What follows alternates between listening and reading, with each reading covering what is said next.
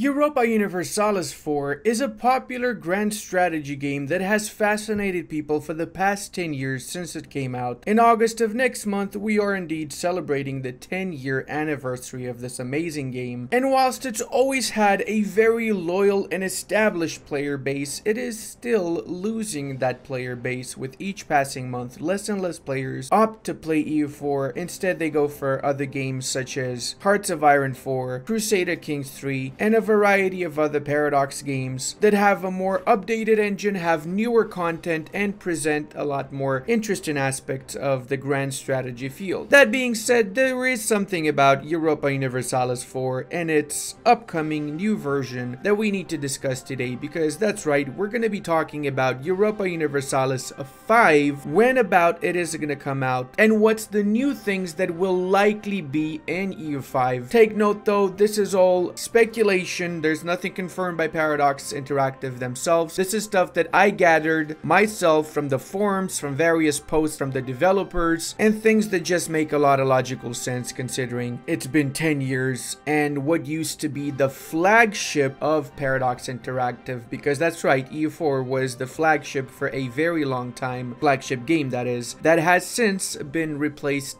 by Hearts of Iron 4 recently, because it is what it is. Hearts of Iron 4 has a player base that is 4 times the size of EU4 as of now, and it's definitely increasing with every passing DLC. The next DLC about to come over in a couple of months being one of the most anticipated expansions out of all expansions that Paradox has ever had. There are some very specific things I want to discuss about EU5, however, so we're gonna divide this particular video in a few chapters. First, we're gonna discuss why I suspect EU5 is being developed as we speak. Second, we're gonna talk about the current development stage of EU5 if it is being developed. Again, this is all hypothetical, but I will back up everything I say with logical arguments, of course, and some very interesting and juicy forum information that is easily available to anybody. You just need to check the Paradox forums for yourself. That's it. Then we're gonna go on and discuss a potential start date for EU5, because as Johan recently said in a Paradox forum post, if and when we make EU5, the likelihood of it being a different start date is rather high. This is from the forums, again, not leaking anything, don't worry. Kind of funny, this was a reply to another post on the Paradox forums about a different start date for EU4, and he does also mention how EU1 started in 1492, which was the beginning of the colonial age, let's we call it, or age of discovery, right? 1411 was the date for EU2. EU3 had 1453, which is the fall of Constantinople, and that was switched to 1399 way before the fall of Constantinople with the In Nomine DLC, and then of course EU4 with 1444. Different start dates. So yeah, the third thing we're going to discuss is potential start dates for EU5. The last thing in this video's agenda is going to be the release date for EU5. I'm going to be calculating a few things. I'm going to calculate essentially the previous release dates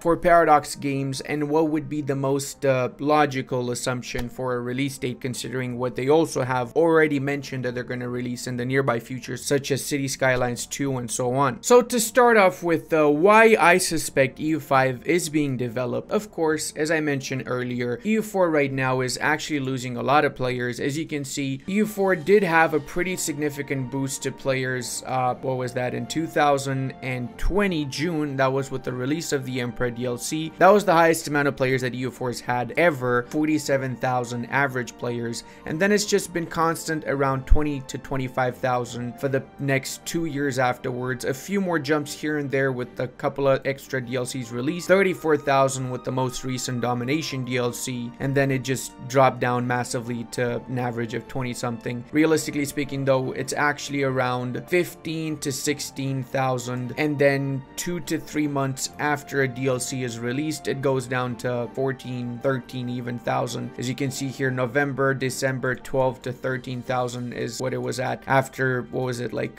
the Origins DLC or Lions of the North? I think Lions of the North. Afterwards, it just completely died out until once again in April of 2023, Domination came out, and again it's dying out massively. It's dying out a lot faster though than with previous DLCs, so that's one of the things that I'm worried about, that EU4 might not have such a long longevity as I was hoping it would have. But hey, I hope you guys prove me wrong and you play the schnapps out of this game, because it's an amazing game with one of the most least toxic communities communities out of all the Paradox communities. Speaking of HOI4 though, if we check Hearts of Iron 4, look at this boys, an average of 32,000 quite a few months after the release of a DLC is a really stark contrast to EU4. And look at that, previously it was around 2014. It actually had a pretty tough start. It started with 5,000, 4,000 average, and then as they released more content for HOI4, it just absolutely exploded. Look at that. Most recently, even months after the most recent DLC is out, they're still going strong, increasing the player base with every single passing month. Obviously, that's for one because Hearts of Iron 4 is a much newer game than EU4 is. It's got like what, 4 or 5 years or something of the sort, 2014, 2016 plus. Yeah, around 5, 6, 7, 8 years. I'm really bad with mathematics. Some of you probably know that by now. The point is though that a newer engine helped out the game massively, since it allows the company, it allows Paradox to come up with new mechanics for Hearts of Iron 4 that make it a lot more enjoyable. That's not really the case with EU4 sadly, because EU4 has an older engine. Every single new DLC that comes out for EU4, it breaks stuff, there's new bugs, and it's limited the amount of new mechanics that they can actually add to the game, which is one of the reasons that obviously, considering this was your flagship, or hey, maybe it still is your flagship, I'm just assuming it's not the flagship because of the amount of players for Hearts of Iron 4, but more so over, if it is your flagship, you obviously want to upgrade to the next iteration. It's also just logical to have a new game when you've had, as Johan says, EU1, EU2, EU3, EU4, and the gap between all of these has actually been shorter than the gap between EU4 and EU5. So I'm also assuming that EU5 is gonna be an absolutely beast of a game. I know for a fact from certain things that were said at certain conferences that games like Imperator Rome were essentially more of a platform to see new changes, to test new things that they can do with the newer engines, which we see afterwards in CK3 for example. So they've got a ton of potential to use those new engines, and there's obviously a lot of money to be made out of it. So end of the day, you know, if a product is feasible and it has the returns needed, then it is going to be created. Plus, Johan wouldn't go on the forums and say, if and when we make EU5, the likelihood of it being a different date is rather high, unless they are actually making EU5. Otherwise, he would just say, yeah, we're not making EU5, guys. End of story. Now, the second thing that makes me realize that EU5 is being developed, then it's actually a lot more important, lies in Barcelona. Why does it lie in Barcelona? Because as you guys know, EU4 right now is being developed, let's say, or all the new content is being made by Paradox Tinto, which is a separate division of Paradox Interactive that was created with the sole purpose of managing EU4 and no other game that we know of. Now, Paradox Tinto has recruited a ton of new people. They've got so many new employees that are making DLCs, like for example, the most recent DLC, Domination. A lot of the mission trees in that were missions taken from the Flavor Universalis mod, which has been taken down from the workshop in the meanwhile, and the developer of Flavor Universalis is directly working as an employee for Paradox now. So then the question again is, what about the original developers for EU4 that were sent to Paradox Tinto? If most of the development team that is working on the DLCs and the expansions for EU4 right now are previous modders, and they're essentially doing revamped versions of their mission trees and their particular mechanics that they have from their previous mods, what is the main team working on? I mean, it's not like they just get paid and they don't do anything. For that matter, it's not like you establish a brand new division for your company in another country. You hire a lot of new people, you pay a lot of everything that comes alongside starting that new division, including rent for the apartments, all the money for the people, the salaries, all the money for the equipment, for a 10-year-old game that has 14,000 average players, and for whom all the new DLCs have been made by just one part of the team in Paradox Tinto. So obviously that's pretty self-explanatory. They're working on something else EU4 related, but it's not actually EU4 because it's clearly EU5. Again, this is just my speculation. It's not confirmed by anybody in Paradox, all right? Just saying, but keep that in mind. Now, the next question that we need to address is, what would the current development stage of EU5 EU5B as of today? In order to answer this, of course, it is a little bit more trickier to answer, but I think the easiest thing we could do is just look first and foremost at when Paradox Tinto was established and work our way from there. Basically, sometime in 2021, Paradox Tinto was established. In 2022, April 6th, they made a post here, and Johan said himself that there are 26 people at Paradox Tinto, and they're looking for another QA and another content designer to fill the team. These have in the meanwhile been filled, of course, by some of the most skilled people out there, by the way. I have to give kudos to the Paradox Tinto team. The Domination and the Lions of the North DLCs have been absolutely insane. Personally, I feel like these have been the best DLCs for EU4, alongside, to a certain degree, Emperor, not counting the bugs. And even Leviathan. You know what? Even though Paradox Tinto's first DLC, the Leviathan DLC, did have a lot of bugs, they did fix those bugs in record time, and the amount of content with Leviathan was absolutely astonishing. But here's why I also mentioned Leviathan, right? Leviathan was the first DLC fully released by the Paradox Tinto team, which at the time had 26 people, okay? Not just a couple, a lot of people working on just expansion. I don't think so. But anyway, the point is that they've been using these DLCs as a means of training a lot of new people as well towards a larger project that has not yet been named, but let me hear it in the comment section what you think this larger new project is, because I think we all know what the larger new project is, right? In fact, I did a little bit more digging, and apparently it was established sometimes in 2020, Paradox Tinto. As it says here, June 1st, 2020, Stockholm. Paradox Interactive, a publisher and developer of games that age well, today announced the opening of Paradox Tinto. So I guess we could say June 1st, 2020 is the actual Paradox Tinto birthday, a new development studio located in Barcelona. This is the 7th studio operated by Paradox Interactive, now present in 4 countries. It has more studios since 2020, by the way. It's actually growing at an astonishing rate from a gaming company perspective. We do know that since 2020, they were mostly working on the initial DLCs for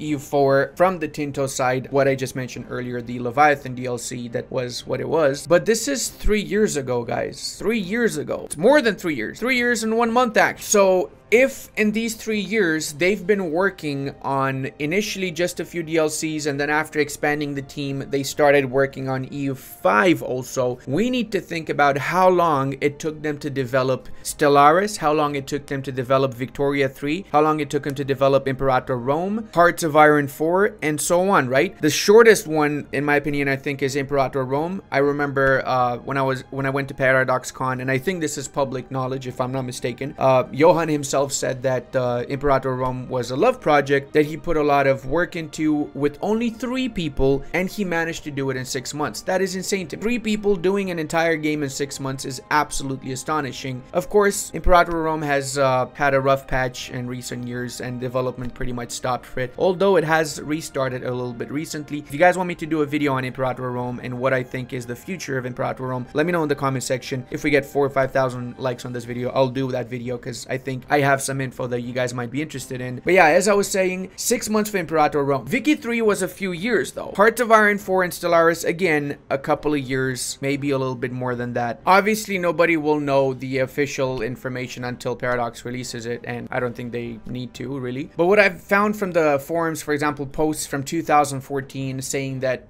Hearts of Iron 4 has been in development for 2.5 years, and then it came out in 2016. It is possible that Hearts of Iron 4 was developed for 4 to 5 years prior to release, and we all know that Hoi 4 on release was not really an amazing game. In fact, it took it a few years to get to the stage in which it is now. It is safe to assume that it will likely take EU5 4 to 5 years to finish development, considering that it is likely going to be the prized possession of Paradox Interactive, and they have a lot of planned things for Europa Universalis V. Now, if development started roughly around 2021, late 2021, after the Leviathan DLC, maybe 2022, then that means that you've got 1.5, maybe 2 years of development into EU5. So then we go back to this post over here, and we realize that they likely did not choose the start date yet, and that leads us to the third part of this video. What would the start date of EU5 be? Because Johan does mention that the likelihood of a different start date is rather high. That means that they know it's not any of these. So we can rest assured it's not 1444, not 1453, not 1492, and so on, right? So then we have two sides here. Either he does know the start date and they did do the start date, which means that the basic history coding for the game has been done, or it has started being done, which means the game is actually probably mid-development, let's say 70% towards finish, in which case we might hear EU5 being announced at the next PDX Con, not the one in 2023, the one in 2024, or maybe 2023, but I highly doubt that, or 2025, which is the more realistic one, because Paradox has a tendency of releasing games a few months, 6 months or so after announcement, right? So I personally wagered that 2025 is when we're going to get an announcement for EU5, but I'm really hopeful it's a lot earlier, because I would love to play EU5 a lot earlier. I'm also a little bit more realistic, and I hope that, you know, they do an amazing job with the game, so I don't want them to rush. I really don't want them to rush. Now, let's talk about the start date itself, right? We all know that the start dates for the previous Europa Universalises have been significant days in history. 1453, the collapse of the Roman Empire. 1444, the Battle of Varna's aftermath. 1492, the Age of Discovery. 1419, the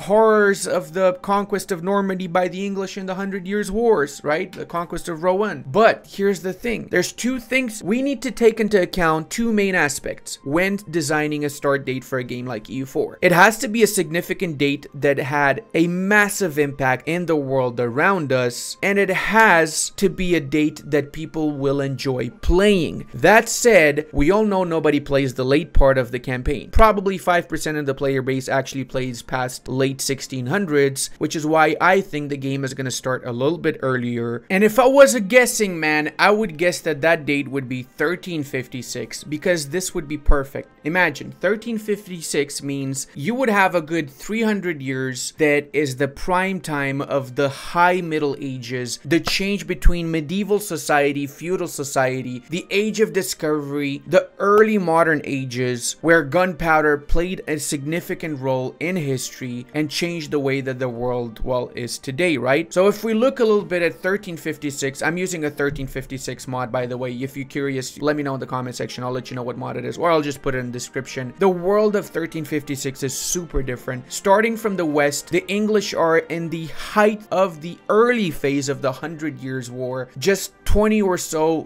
less years prior to this, the start of the war between the English and the French, which would last roughly 100 and more years, not 100, actually like 106 more maybe, and it would change the way that the world is in the west completely. The Byzantine Empire in the east is in a really bad position, let's face it. The Serbians have their empire. 1356 is one of the most important periods in Serbian history. It's the beginning of the downfall of the Serbians, let's face it, and the beginning of the ascension of the Ottomans, with Orhan Osmanoglu absolutely raffle stomping into the European parts, crushing the Serbs, the Bulgarians, making mincemeat out of the Byzantines, conquering and subjugating, well, integrating, let's say, the rest of the Turkic Beyliks. Eventually, the Ottomans became, as we all know, the ultimate super scion of the Balkans and eastern parts of the known world, let's say, for a bit. But starting in 1356 gives everybody in here a chance at changing that. Maybe the Ottomans are going to get crushed early on. Maybe the Byzantines are going to be the big bad boy. Maybe the Serbians are going to be the new Ottomans in this timeline. Maybe the Duchy of Thessaly, which is actually a vassal of the Serbs, but alongside the Athenians, the Achaeans, and so on, are basically remnants of the Crusaders that destroyed the Byzantines and started their own little schnappledupers around this area, right? Not only that, but the White Horde and the various other Mongolian hordes and the Yuan as well are still around, and they're exerting a massive influence all around the world. So just portraying this and showing how the initial small Muscovite state started into the east, managed to use the fact that it was the favorite of all the Knesats in this land to its advantage, and use the money that it was collecting from the other guys to just make itself more powerful and eventually crush the horde in the late 1400s. That's an interesting thing. Maybe we have a different path for Kiev, Chernigov, Lithuania, or Poland, because remember, we still have some Romuvan heretics, pagans in these lands. Maybe there's a different side of the Lithuanians that we'll see in a 1356 start date. Suffice to say, it is a very interesting start date with a lot of new opportunities and possibilities. possibilities, both in the European continent as well as all around the world, be it in the Asian parts, the African parts, or even in the Indian parts. It provides a very interesting run, and it makes the game insanely fun because you go, as I said, through the vast changes of the High Middle Ages from a military perspective, a cultural perspective, and from just a thought perspective, technology playing a major role in all of these changes, right? And the advent of new thoughts as well. There are some other start dates I think would be plausible, such as 1405 with the Ottoman interregnum. This was a period in which the Ottomans were on the verge of collapse. The civil war in the Ottoman Empire could have played out very differently. The Timurids were at their height with the Timurlane here, absolutely crushing everybody and basically humiliating the Ottomans. And there's also the option of a later start date, such as the 1508 start date with the War of the League of Cambrai. But here's why I don't think anything past 1500 is plausible for EU5, simply because the world is a lot more centralized past 1500s. That means there's bigger blobs, there's less opportunities for smaller nations to actually make a name for themselves. I mean, it's interesting to play as the Ottomans at what would be the beginning of the height of the Ottoman Empire. Same goes for the Russians and the French and the Austrians and so on, but I don't think it would be as fun as making that empire yourself, starting from a smaller little state and growing into an empire. So that's why it's likely going to be an earlier date. And considering that Johan said that he's not thinking of any of the most important 1400 dates, it's only logical to think that he's thinking about the most important 1300 dates and not 1399 also. So that leaves out 1356. I'm like 90% sure that it is going to be 1356 or somewhere around that period. If I'm wrong, whenever EU5 comes out, I'll tell you what, I'll go to Paradox Tinto office and I'll do 100 push-ups in front of the Paradox Tinto office as a way of apologizing for being wrong about the start date of EU5. Now guys, if you enjoyed this video, and I really hope you did, I would love it if you told me what you think is the launch date for EU5, what you think is the start date for EU5 for that matter, in the comment section below. I'll debate it with you, and I'm just honestly curious to see what the community itself thinks. Also, if you enjoyed this video, check out this awesome Ottoman video until the next time, and massive shout out to all of my patrons, channel members, and Twitch subscribers. I really wouldn't be able to do this without your support, guys.